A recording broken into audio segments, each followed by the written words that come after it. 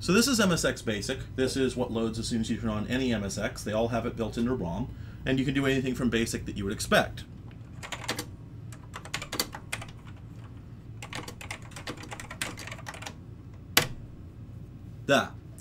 But because this has the magical cartridge in it, or maybe this is built into the onboard ROM, I'm not sure, you could type this incantation. Call music. If I type it right, call music. Now we're in the MIDI synthesizer control. This is a very basic MIDI production environment. You can actually record directly into this, and it supports multiple tracks. It's not a very good interface, but it lets you play around with the machine and do some basics. So I've hooked up my Yamaha CP through the MIDI output to the MIDI input of this machine, and then I have the sound module's audio going to my capture device. See how it sounds.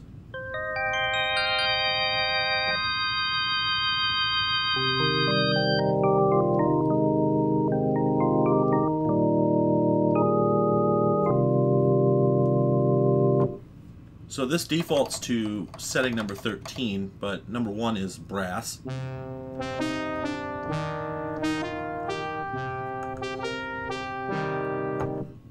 then of course we have not a general MIDI set, but we have a whole bunch of different patches.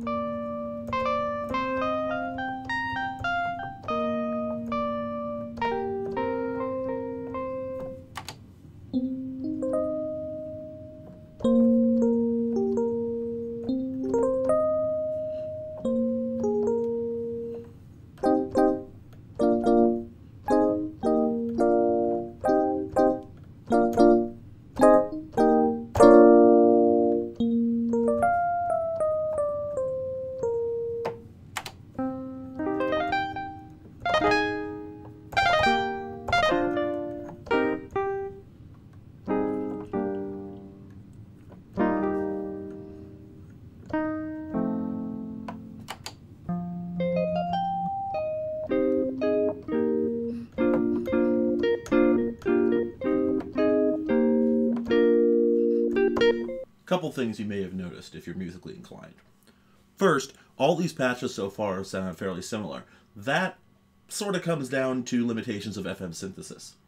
It can produce a lot of different sounds, certainly, but most of the interesting ones, the ones that sound close enough to instruments that they can be considered musical by most people, basically take the form of some kind of bell sound.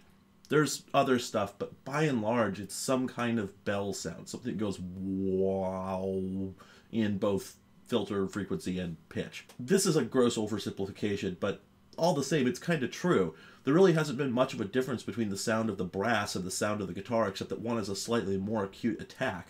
After that, they kind of sound the same. The E-piano and the guitar are nearly indistinguishable. But this is sort of typical of FM synthesis, that all the sounds were kind of very FM.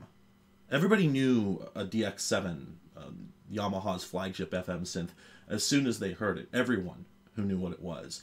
Anyone who didn't know what it was still knew it was that sound, and it was the sound of the 80s. And to a lesser extent, it was the sound of the 90s as well, when the Adlib sound card came out, which had pretty much the same chip on it that was in those keyboards, just a much more reduced function version. Not to mention the Genesis and a couple other game consoles. This sound got around, and it got associated with a lot of things, but they all sound incredibly dated now. Now, if you're a huge nerd like me, then that's not necessarily a problem. Now, another thing you may have noticed is that this is a proper synthesizer. It is velocity sensitive.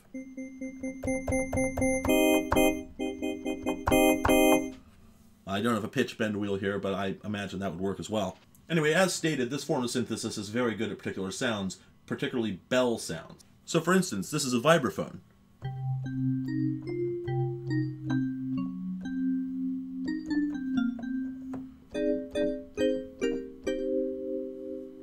It doesn't sound like a real vibraphone necessarily, but it sounds like a reasonable facsimile of one, whereas the brass and the strings sounded nothing like their real-world counterparts.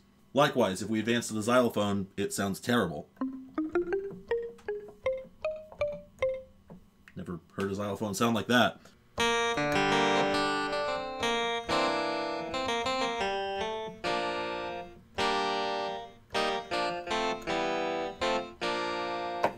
The harpsichord, likewise, does not sound very inspiring.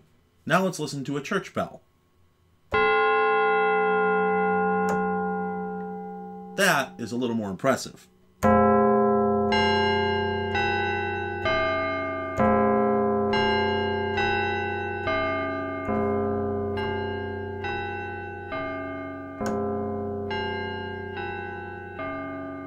FM opens up the possibility of making completely unrealistic sounds very easily.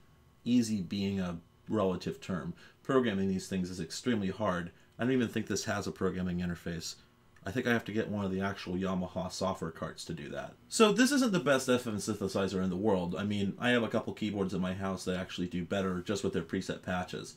However, I don't think it was supposed to be. I think this is mostly just a demo app to let you play around with the machine. You were expected to buy Yamaha's better cartridge-based synthesizer software, not to mention their sequencer software and so on. I think they had something like 8 or 10 different cartridges that could be used for this. So I'm going to look into that, see if I can get that loaded up on my flash card or even get the real thing so I can get a little bit more out of this thing. But for now, I'm just going to show you a couple more features in the inbuilt software. So as you can see, there's potentially 4 different instruments here, but we can't select any of the other ones right now. And the reason for that is there's nothing assigned to them. So if we arrow down here, you can see there's quite a few options here, although they are fairly basic. If we set this to MIDI channel 1, you can see it's automatically assigned 2 of the available 8 notes of polyphony to MIDI channel 1 on the second instrument. So that, since MIDI channel 1 is also driving the first instrument, that means that when I press a key now, you might not be able to tell, but it's playing both of those patches at once. So if I go back up to the top and change one of those patches, I'll show you one of my favorites. A snare drum and an E-piano.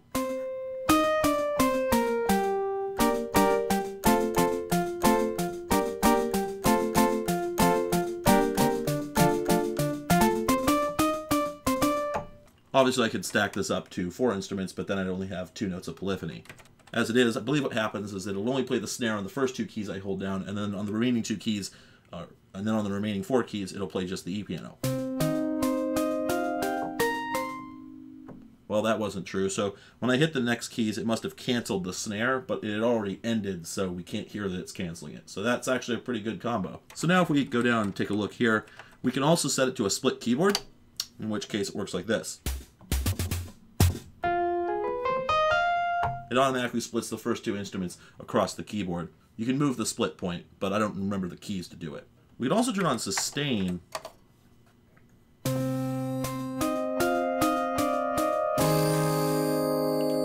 And right there, you've probably noticed what just happened there.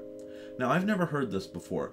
When you turn this sustain feature on and then play several notes at once, there's a tendency for the FM synth to go into some sort of weird self-oscillation. This may get loud, so be sure to turn your volume down or pull your headphones off if you're sensitive to loud noises. That sounds normal enough. But you can hear it starting to get weird. Weirder.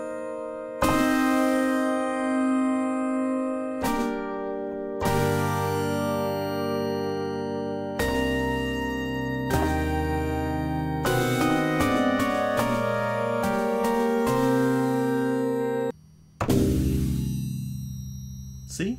It just gets super weird.